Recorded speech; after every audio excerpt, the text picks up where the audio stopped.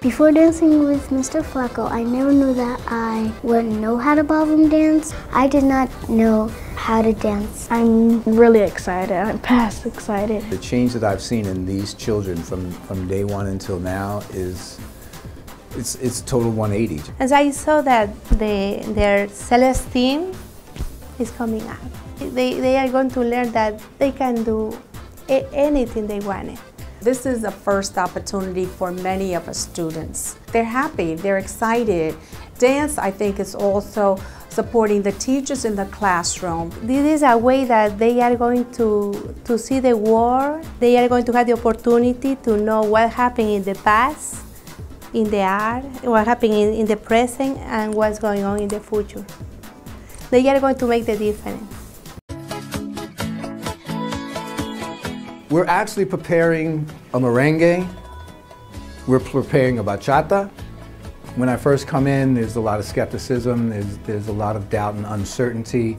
First of all, about whether or not they even like this stuff that I'm introducing them to.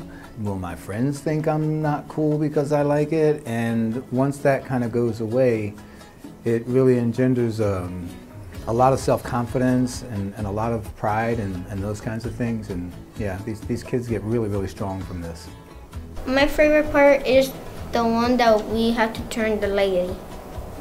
We do 4 steps, then we do other 4 steps, and it's really, really fun. I told my mom that we was doing a dance. I showed her how we do the dance. She danced with me. Well, my wish would be for our students with an artist like Flaco that they could have more of this infused throughout the school year. I don't know what's going to happen.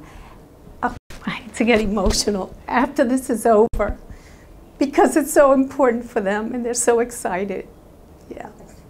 Every day they try to improve their homework, their participation in the classroom, and now Mr. Flaco is like a hero for them.